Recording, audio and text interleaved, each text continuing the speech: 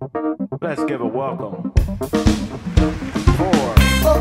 Queen of Trade.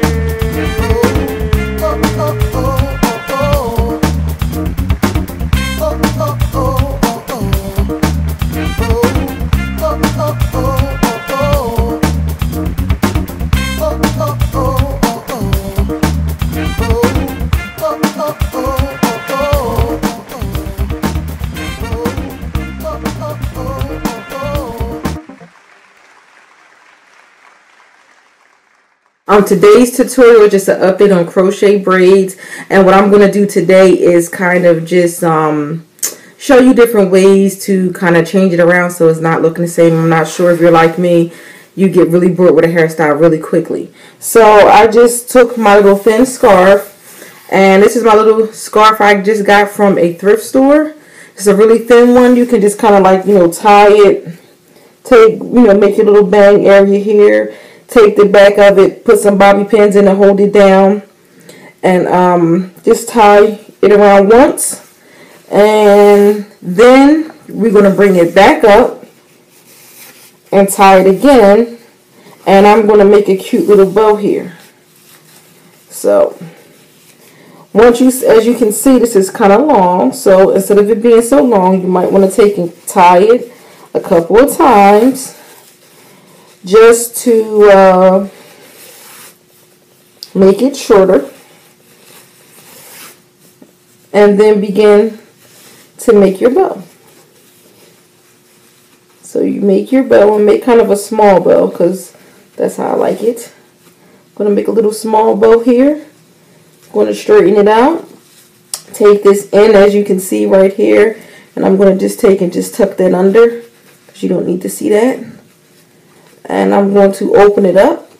But at the end of the day, there you go. A cute little bow. So I'm going to just show you a couple of other ways and things I do. Then I'm going to show you how I refresh my braids after they've been in for some time. So that's the bow.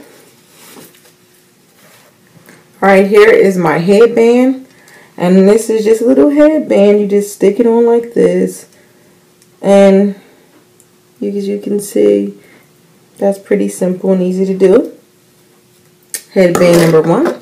If you want something a little bit more sparkly, you can go with the wider band, which sometimes looks a little bit more fancier or look like you're really doing something. And you can throw that on, make sure you just tuck the pieces in and fix the hair the way you like it. But that's just a little bit more fancier one. See, that's very cute. And the last one is a little small little bow. Little flower. For whatever reason, I love these flowers. You kind of like just bring it over top of your hair, and you can place it there. That looks really cute, like you just tucking it on. Have a little flower sitting in your head. Really cute. And my last and final one is going to be when I cover all the hair, put all the hair up, and give you my side with my brown longer scarf. This is a fairly long scarf, and this is my one where I give you my little flower that I make on the side, which comes out really cute. So I'm going to take it, lay it across my head this way, go down. I'm going to cover that part of my hair up in the back. Go ahead and tuck this in the back so it's not sticking out. I'm going to take and make a knot. Not a knot, but tie it. Make it tight so it can draw this hair in. And again, this is, it's towards the end. If you just want to cover your hair up, you can do this with crochet braids. You can do it with anything. Sometimes you just don't want to have that same old look.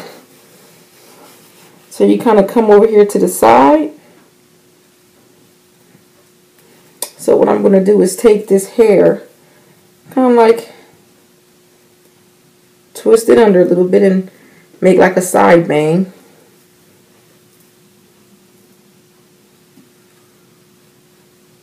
Get that out the way. I'm going to take my 2 pieces, bring them together. I'm going to twist them together. It's a good idea to make sure that they're even, but if not, you can just twist, twist, twist, twist. You'll twist this, twist this, twist this till it comes into a circle. Swirl it around, around, around.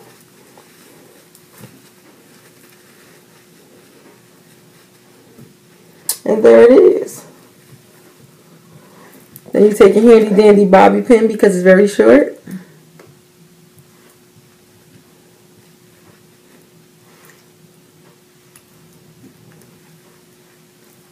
Stick it in. Flatten it out. There you go. So you can make it like a side bang if you like.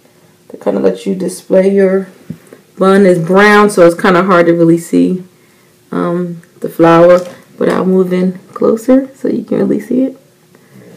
And you can either do that or you can just leave the hair down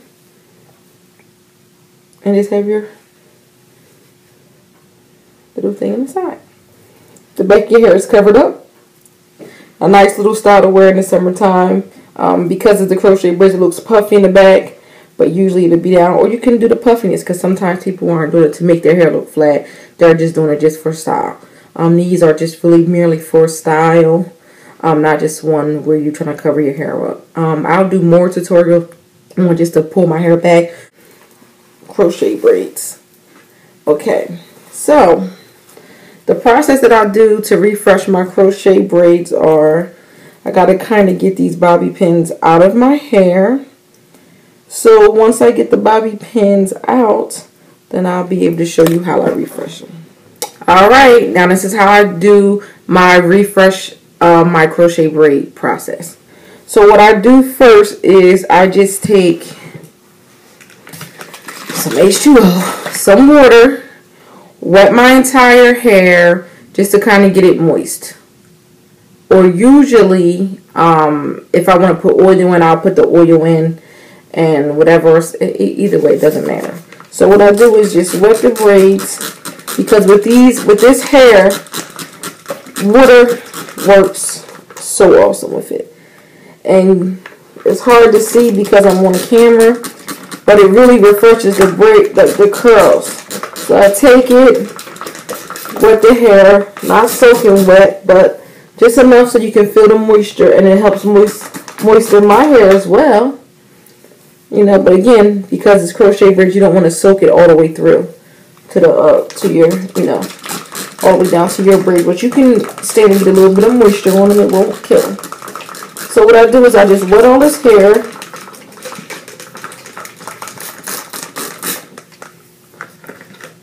Once I get it wet, I just kind of like, you know, run my fingers through it. Run my fingers through it so the water can get on it. Shake it around, and then I'm good. And that's pretty much it. As you can see, it's frizzy, but not as frizzy as it was before I put the water in it. And if you kind of like just rake kind of through it, it kind of almost put the curls right back in the place where they were. You know, it brings your curls, brings the life back to your hair.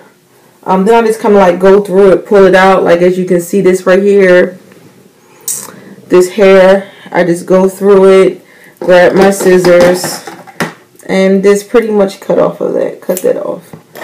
That's like the shedding hair, that's shedding. And I just go through my whole head and do this.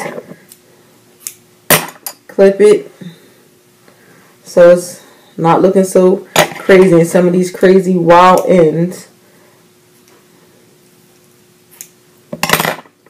Get these ends nice and clipped up. And just go through the hair, and I mean, you don't really want to pull it out, but if you just pull it down and then, you know, gently pull it, you'll see the pieces that need to just come on out. I'm not cutting the curls, I'm just cutting like the frizzy ends. You know, so I don't want to alter my cut here.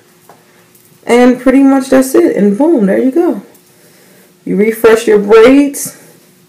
You make it how you want. Now see how, for whatever reason, over time this one just came out, so we don't need that.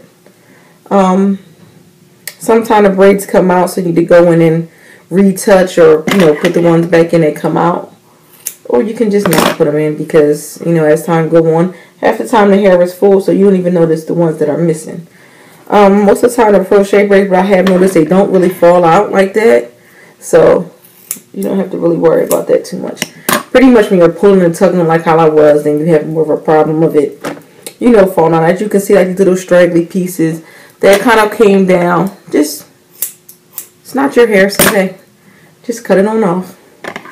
Trim up the edges,